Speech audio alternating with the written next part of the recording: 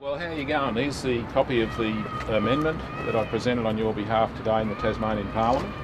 Excellent. Local Government Powers to Regulate Electronic Gaming Machines Amendment Bill 2012. That's good, and look, I'd like to thank your group for campaigning to save vulnerable Tasmanians from the effects of poker machines, which is wreaking havoc, of course, across the Tasmanian landscape. I'm very proud to be able to represent you as a group.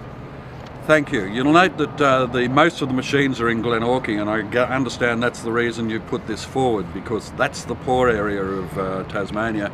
And one of the things I've thought about this is it's one of the greatest transfers of wealth, but in this case it's from the poor to the wealthy. It's the most unfair thing that's happening in Australia to the poor people of Australia, and they have no representation from anybody. The Labor Party does not care. At the moment, both of them, I understand, accept political donations of the Federal Hotel Group, which of course means that, in my view, when they go into Parliament and debate these issues, they're thinking about political donations rather than the vulnerable in Tasmania and the effect that this has on the economy. Well, I think one of the things to note here is that the federal hotels pay hundreds of thousands to the major political parties, as you've said, but they corrupt the whole system by doing it, as you've said, and I hope that this stops the problem, stops the rot in our society from gaming.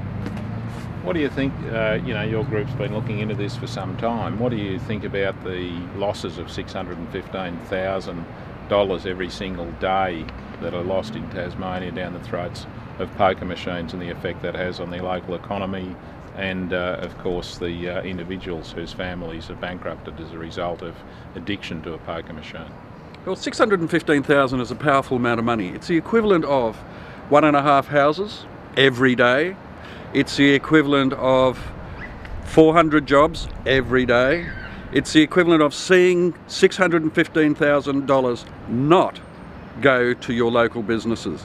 It doesn't hit your main street, and it doesn't pay wages. It just disappears out of the community. And it's something that Tasmanians have to change. We have to change this.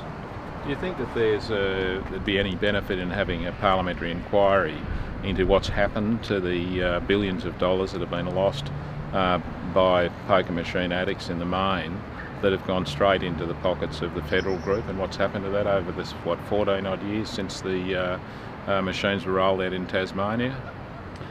But I think the answer to that is self-evident. The money has been taken away, and that's why this island is in poverty.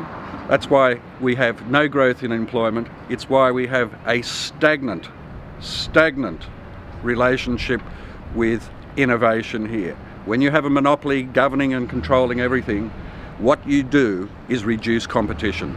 And it's one of the sins of what has happened here. It's a follow-through, it's a side effect, and it's a terrible side effect to Tasmania. We're back to the 90s, when there were empty houses in the streets. We're back to the 90s, when the wages, just aren't being paid at the same high level as they are on the mainland. We're back to the early 90s, when poverty was everywhere. And this is what is going to happen to this island again, because they're too stupid to realise that if you don't save your money properly, it gets wasted, and we're not saving our money properly.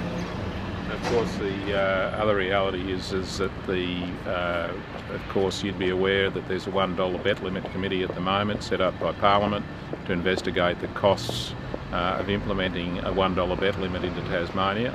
And during that committee hearing, Greg Farrell, of course from Mullowa Holdings, Federal Group, and the beneficiary of the pokey monopoly deed, admitted that the money that they earned, $120 odd million per year, was light, probably something like 140, which indicates over 14-15 odd years that the federal group have got, it must be approaching $3 million now.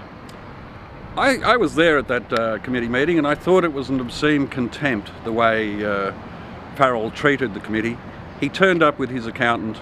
His accountant was asked a straight question. The question was, what is the gross profit made from gaming machines?